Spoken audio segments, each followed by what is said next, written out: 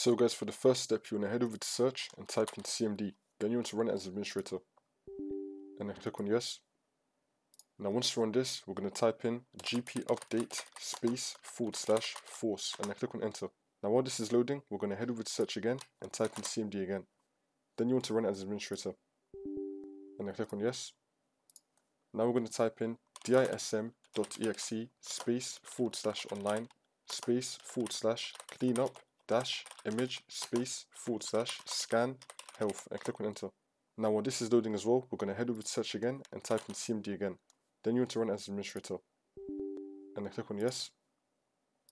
Now we're going to type in DISM.exe space / online space / cleanup -image space / RestoreHealth. Click on enter. Now we're going to head over to search one last time and type in CMD again. Then you want to run it as administrator. And then click on yes. Now we're going to type in sfc space / scan now and then click on enter. Then you also want to run the scan as well. Now for the next step, you want to head over to search and type in registry editor. Click on it and then click on yes. Now once you're on this, you can follow everything I'll be doing up here. So first we're going to expand history current user. Then we're going to expand software. Then we're going to expand Microsoft. Then we're going to scroll down and expand Windows. Then we're going to expand current version. Then we're going to expand Explorer.